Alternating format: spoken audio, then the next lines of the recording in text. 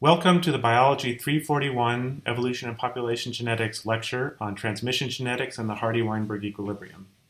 In the first part of this lecture, I'm going to review concepts that you should have learned in 210 and 211, but which will be important for our further learning here.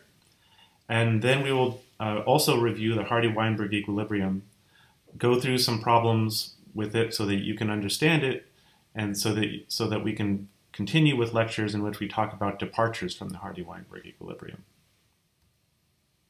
So just to review a few important concepts, a gene is a region of a genome sequence that is a unit of inheritance, the product of which contributes to phenotype. Most often, the product of a gene is some sort of protein, which then directly contributes to phenotype, but that is not always the case. A locus is a location in a genome. This is a more general term for gene. This is just any particular section of A's, T's, C's, and G's in a genome. It doesn't have to form a gene. It's just an arbitrarily defined set of bases. So it's a much broader meaning than gene. The plural of locus is loci. Always good to keep in mind. An allele is a variant form of a gene. So there are different versions of genes that float around in the population, and that is sort of the essence of population genetics.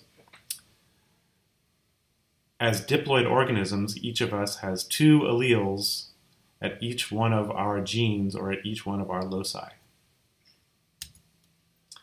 A genotype is the combination of alleles at a particular locus or at a set of loci. So I might have two alleles, one for my mother and one for my father, at a locus. That would be my genotype.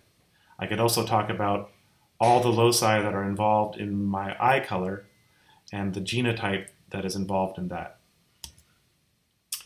Phenotype is the expression of my genotype. So it's the result of transcription and translation resulting in a genotype and in my phenotype. For example, my eye color, my hair color, my finger length, etc.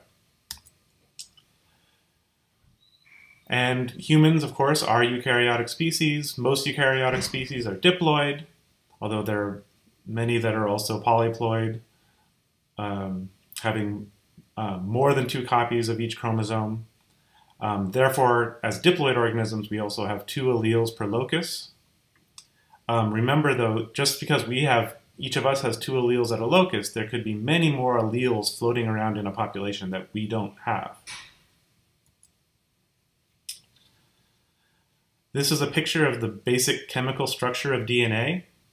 So you see that there's a sugar phosphate backbone that the bases are built off of. Each base is connected to its complementary base by hydrogen bonds, and hydrogen bonds are what stabilizes this double helix structure. C's and G's are connected by 3 hydrogen bonds. A's and T's are connected by 2 hydrogen bonds.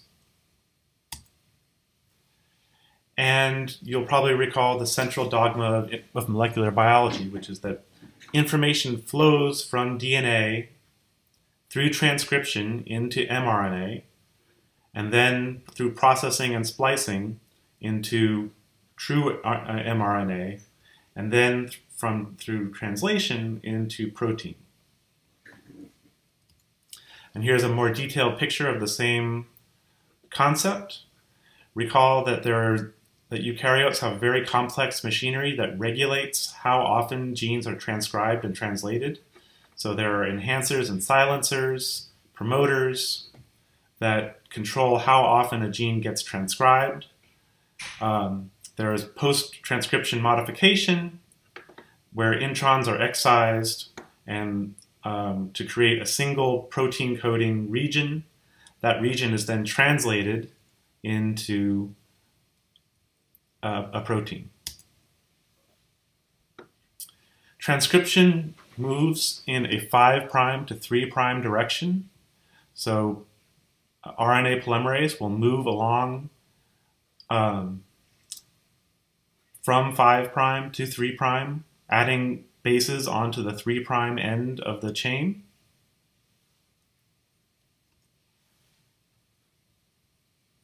translation occurs from 5' to 3' in the opposite direction. And a strand will move through a ribosome, and tRNA molecules will come in carrying their particular anticodon that is associated with a particular amino acid. As they come in, they find their particular anticodon and are matched up with it, and their amino acid is added to a growing polypeptide chain that then becomes the product protein. And those tRNAs are defined by 64 different possibilities, which are our genetic code. So each one of these represents a tRNA which carries an associated amino acid, and this is exactly how information is transmitted from DNA into protein and from genotype into phenotype. And this is just another picture of the same genetic code where you would start here if you wanted to define a particular anticodon. A, then C, then A would give us a threonine.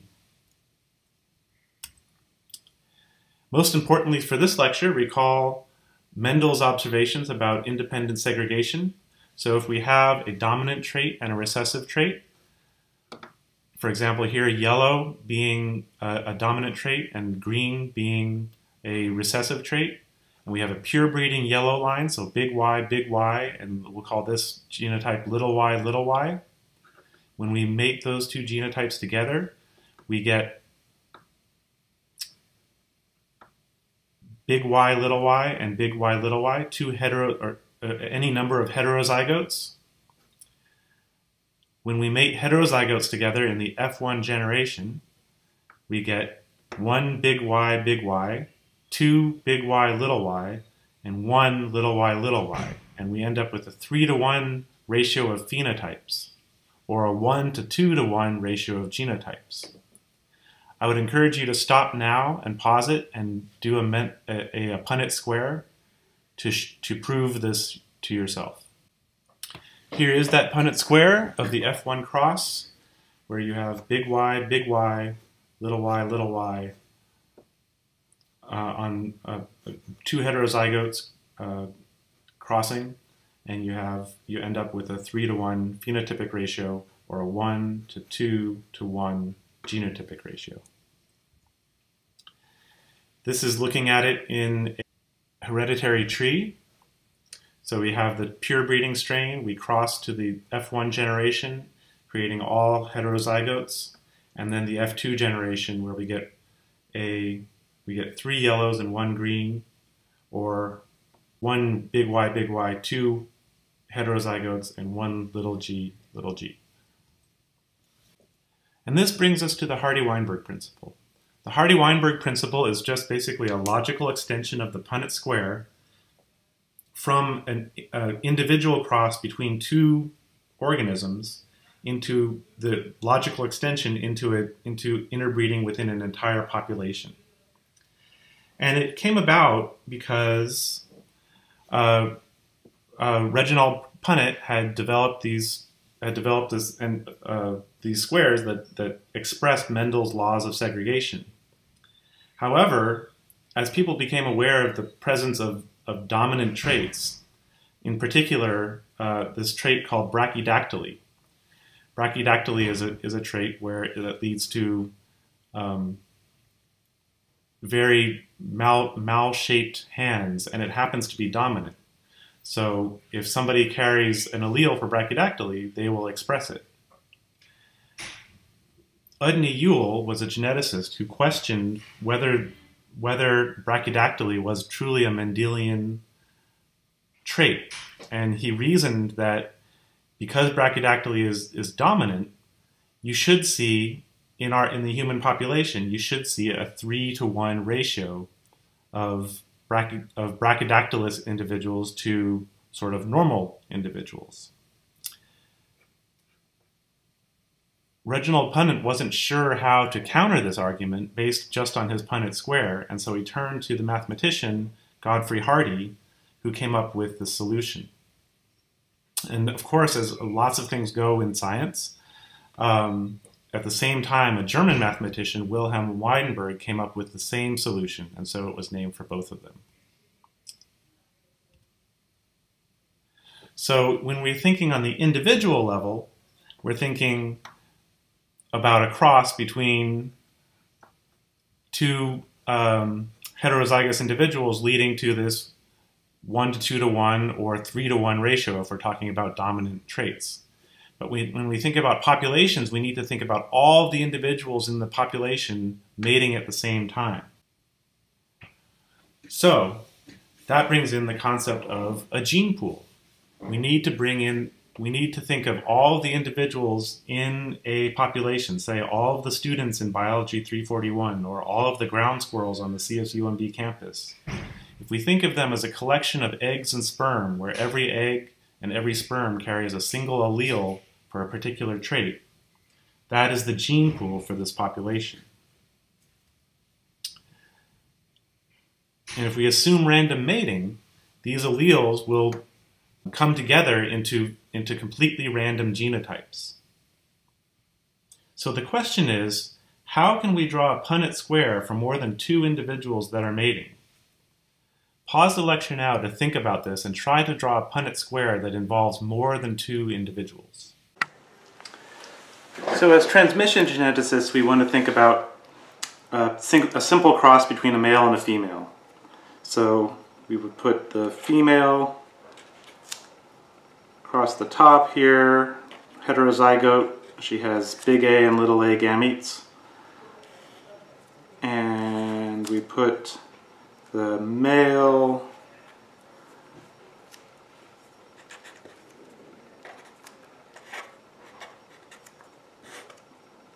and we do a simple cross. And we see the standard pattern of 1 to 2 to 1 in terms of genotype. As population geneticists, we want to think in terms of large populations, and so we just set up a super large Punnett square. Let's say there are 10 female gametes in the population.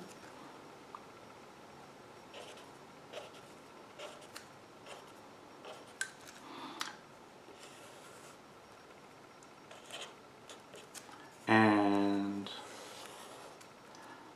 10 male gametes in the population.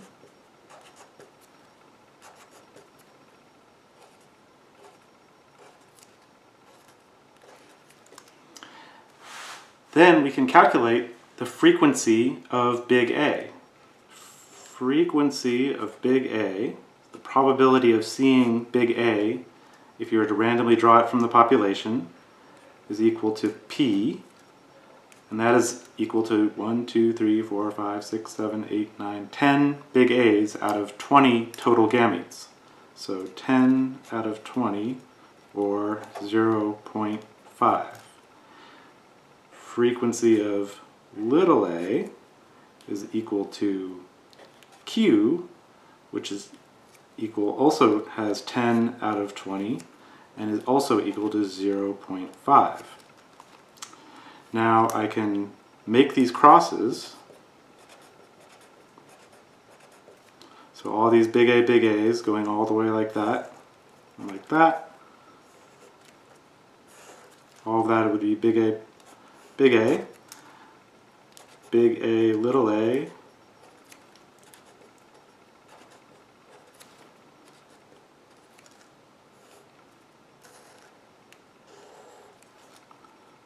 big A, little a,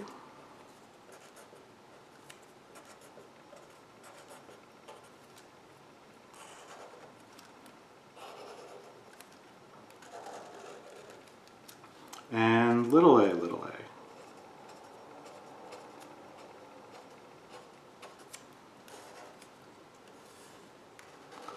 And just from simple geometry, we can see that the total number of genotypes that have big A is going to be equal to, so the frequency of big A is going to be equal to P squared. The frequency of big A, little a here is going to be equal to PQ. the frequency of big A, little a here is also going to be equal to PQ, and the frequency of little a here is going to be equal to Q squared. And from that, we get our basic Hardy-Weinberg relationship. P squared plus 2PQ plus Q squared is equal to 1, because all of this sums to 100% of the population. And that's the basic idea of Hardy-Weinberg. So we have 36 big A, 24 big A, 26 big A, 16 little a, and that all comes out to equal 100% of the population. And again, if we think about the probability of A as a proportion of the population being P, and the probability of little a as a proportion being Q, then we can say that P squared plus 2PQ plus Q squared is equal to 1. And in this case, these are the genotypes. P squared is the proportion of individuals with big A. 2PQ is the proportion of individuals with big A, and Q squared is the proportion of individuals with little a. And if we just think about the allele frequencies, P plus Q will always equal 1. It will be all of the alleles in the population. And here's just another restating of the same idea. Q squared plus P squared plus 2PQ.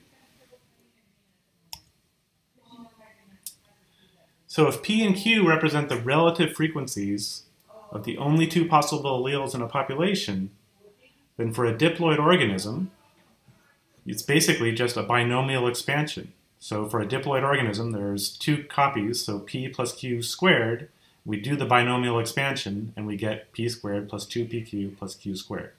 So that's the mathematical derivation of the Hardy-Weinberg equilibrium. So according to the Hardy-Weinberg principle, frequencies of alleles in a population remain constant from generation to generation.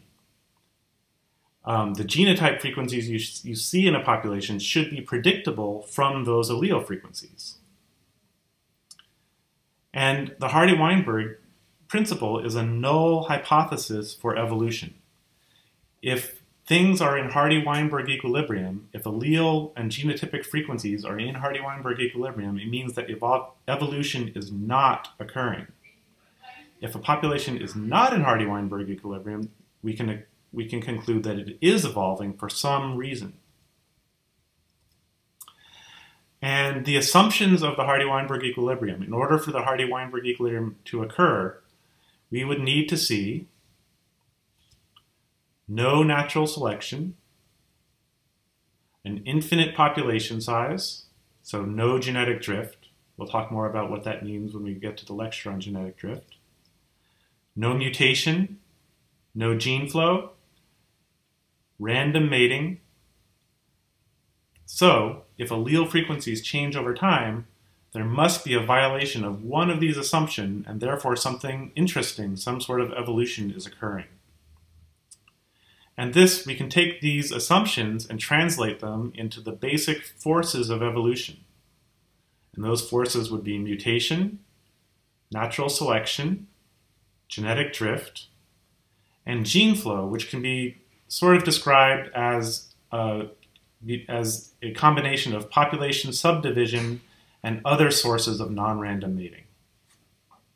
And each of these forces will be the subject of a lecture in the future. And we can think about other versions of the Hardy-Weinberg equilibrium just briefly. We'll mainly stick in this class to the basic two-allele random mating Hardy-Weinberg equilibrium. But if we had a triploid population, it would just be P plus Q to the third. And we would do the binomial expansion of that, and we would end up with this equation that would give us a Hardy-Weinberg equilibrium for a triploid organism, with all of these potential offspring in a triploid organism. What about for a tetraploid? I'll leave that to you to work out. And we can also be more general in terms of how many alleles are segregating in a population. If there are 3 alleles, it's P plus Q plus R squared, and we do the expansion of that. For any number of alleles, it's just an expansion given the number of alleles in the population. And it's also important to remember that every locus, given recombination, every locus is following the Hardy-Weinberg principle independently. So the alleles at each locus can be under Hardy-Weinberg or not under Hardy-Weinberg, and it doesn't affect whether neighboring genes are under Hardy-Weinberg or not. That's assuming complete recombination. We have a codominant locus with big R expressing pink flowers or purple flowers, big R, little r expressing pink flowers, and little r expressing white flowers. These are the genotype frequencies in the population, and we can get the allele frequencies from that, which I'll show you in a little bit. What are the genotype frequencies in the next generation? Well, we would expect under Hardy-Weinberg. So we know these are the genotype frequencies, and we've been able to get the allele frequencies as well. So P is equal to the frequency of R, and Q is equal to the frequency of little r. And now we want to get the genotype frequencies in the next generation. If we assume Hardy-Weinberg equilibrium, then we can simply get P squared, which is equal to the frequency of big R, which is equal to 0.49, 2pq, which is equal to frequency of big R, little r, equal to 0.7 times 0.3 times 2 equal to 0.42, and q squared, which is equal to the frequency of little r, or equal to 0.3 squared is equal to 0.09.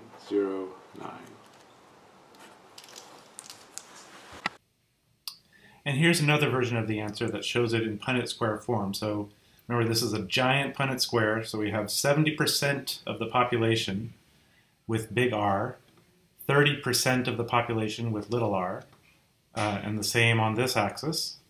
And we get out p squared plus 2pq plus q squared, and all of the values for the genotypes add up to 1. Now, why is it an equilibrium? A lot of people think that if you get the values to add up to 1, then it's an equilibrium, but that's not true at all. They should always add up to 1, because we're talking about proportions of a population. All of the individuals in the population should add up to 1. But it's an equilibrium because no matter what value of p exists in the population, there is a corresponding value of big A, the genotype, p squared, that can be predicted from it. So no matter how the value of p changes, if the population is in Hardy-Weinberg, there's a predictable value for p, or for p squared. If you find that the value does not match what you predict, then the population is out of equilibrium and we're expecting some sort of evolution. And if there's no evolutionary forces in play in any given generation, the population will come straight back to its equilibrium within one generation. So if genotype frequencies change or allele frequencies change in a population, then it only takes one generation of random mating that meets all the assumptions of Hardy-Weinberg for it to come back to the predicted values for p and p squared. So another skill that you'll need to understand in order to work with Hardy-Weinberg in population genetics is to be able to calculate allele frequencies given a number of individuals. So this is fairly easy. You just have to remember that for diploid organisms, we all have 2 2 alleles for any given locus. So the homozygote is going to contribute 2 alleles. Every homozygote is going to contribute 2 of the alleles that it's homozygous for, and every heterozygote is going to contribute 1 allele that it's heterozygous for. And we can look at an example where we're looking at big A with 25 individuals, big A with 50 individuals, and little a with 25 individuals. So the first step is to count the number of individuals in the population. So we have 25 plus 50 plus 25 is equal to 100 individuals, and they each contribute 2 alleles to the population. So the number of alleles is going to be equal to 200. And now we want to calculate P, the proportion of big A in the population. So the frequency of big A is equal to P is equal to, these individuals are going to contribute 2 big A alleles, so 25 times 2. These individuals are going to contribute 1 allele each, so they're going to contribute 50 big A alleles. And that's all going to be out of a total of 200 alleles in the population. This works out to 100 over 200, or 0.5. Now, P plus Q is equal to 1, therefore Q is equal to 1 minus P. Q is going to be equal to 0.5 as well. Now I want to see if the number of individuals that I observe here in the population is what I expect under Hardy-Weinberg. So now I'm going to calculate the Hardy-Weinberg expected number of individuals. And that's very easy. We just plug in to Hardy-Weinberg. P squared is equal to 0.5 squared, or 0.25. 2pq is equal to 0.5 times 0.5 times 2, which is equal to 0.5, and q squared is equal to 0.5 squared, or 0.25. Now I multiply that out by the number of individuals, because I want to know the number of individuals in the population that have each of these genotypes. And this is going to come out to 25. This is going to come out to 50. And this is going to come out to 25. And now I can look at my expected number of individuals and my actual number of individuals that have big A, the expected number that have big A, little a, and the actual, and I see that the population is exactly at Hardy-Weinberg equilibrium. What I predict is exactly what I see in the population.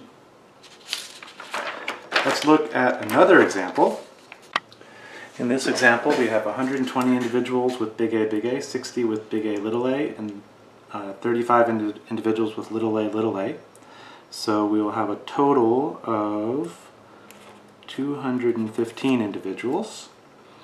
And that means that the number of alleles, because they each contribute 2 alleles to the population, is going to be equal to 430.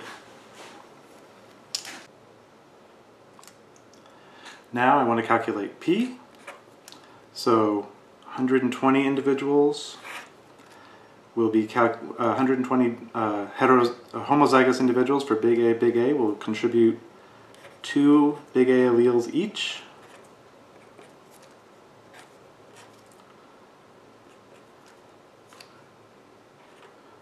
The heterozygotes will contribute 1 big A each. And that will be out of a total of 430 alleles. This sums to 300 out of 430, and we get P is equal to 0.7. Q is equal to 1 minus P, which is equal to 0.3. Okay, so now we have our allele frequencies. P is 0.7, Q is equal to 0.3, and so now we can predict what, under Hardy-Weinberg, what the frequency of genotypes we expect to see in the population. So we can go P squared is equal to 0.49, 2pq is equal to 0.7 times 0.3 is equal to 0.21 times 2 is equal to 0.42. Q squared is equal to 0.09. Now we multiply each of these by the number of individuals in the population.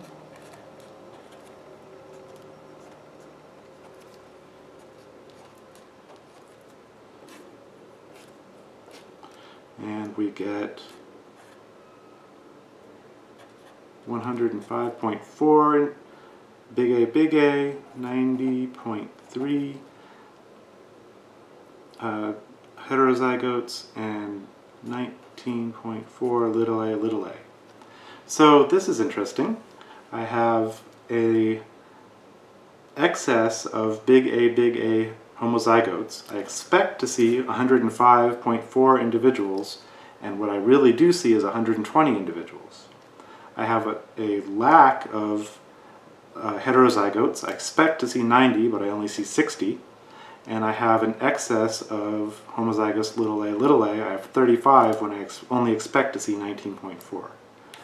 So is this population out of Hardy-Weinberg equilibrium? Very likely it is, but we still need to apply a statistical test. So, as we just saw, if we have a deviation from the expected number of individuals with each genotype that we expect under Hardy-Weinberg, then that indicates that we're not in Hardy-Weinberg equilibrium and that evolution is happening. So how can you tell for sure whether a population is out of Hardy-Weinberg equilibrium? Well, first, if you're able to measure allele frequencies across multiple generations, that is clear evidence that allele frequencies are changing. We don't always have that luxury. Sometimes we want to just be able to look at a single generation. And so then it's when you cannot predict the genotype frequencies from the allele frequencies or vice versa.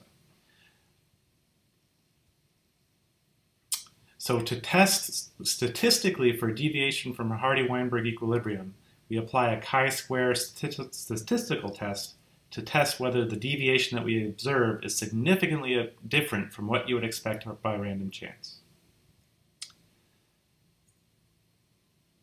And basically, we're using count data.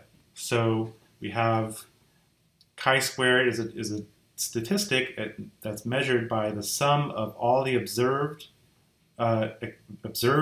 numbers of individuals with each genotype minus the expected number of individuals with each genotype over the expected number of individuals with each genotype, summed across all categories of genotypes. So here's an example. We'll use our exact genotype count that we got from the previous problem. So the easiest way to set up a chi-square calculation is to set up a table. So we have our genotypes, and then the observed values, and the expected values, and then our chi-square calculation.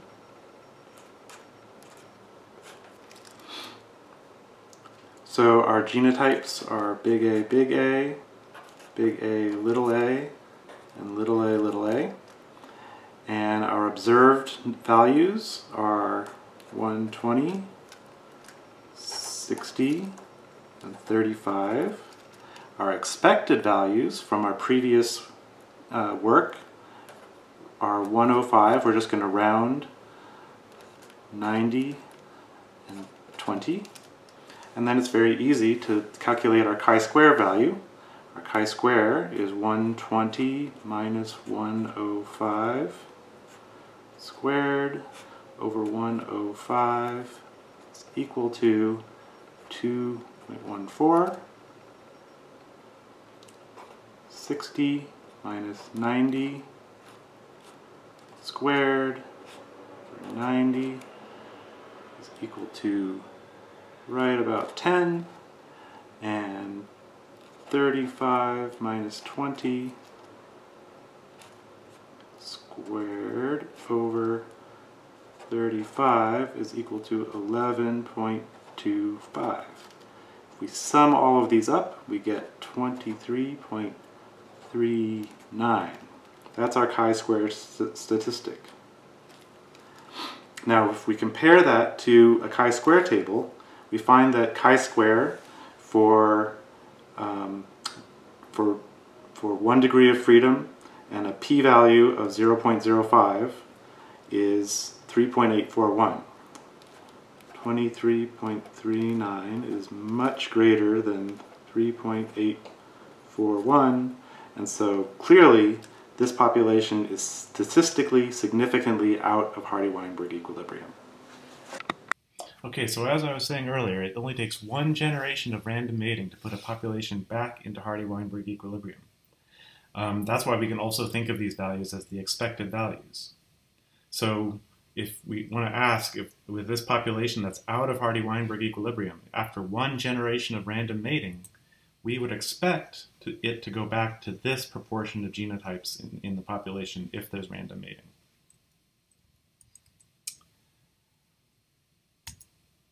Okay, now let's apply this to a real-world situation. So here we have a disease called phenylketonuria. It's a genetic disease. Phenylketonuria is a pretty nasty metabolic disorder that results in shaky limbs, microcephaly, impaired cerebral function, eczema, a whole lot of different symptoms because the body cannot break down phenylalanine. And heterozygotes do not express the disease but are considered to be carriers. So natural selection will only see the homozygous individuals. It will not see the heterozygotes because they are fully functional. So if we assume that a population is in Hardy-Weinberg, and we know that the occurrence of homozygous recessive individuals with PKU is 1 in 10,000 births, how many carriers of this disease, that means heterozygotes, are in the population? So we want to know how many individuals we expect to be carriers or heterozygotes in the population. And we've got an occurrence of 1 in 10,000 births. So the question is, what value does this represent? This is a genotype, so it's the homozygote for the recessive allele. So that would be, in this case, we could call it little a, which is equal to Q squared. Okay, so we know what Q squared is.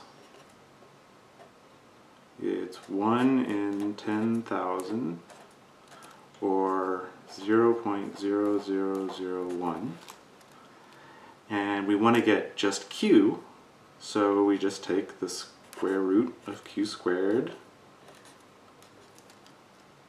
and we get 0.01. That's the frequency of little a in the population.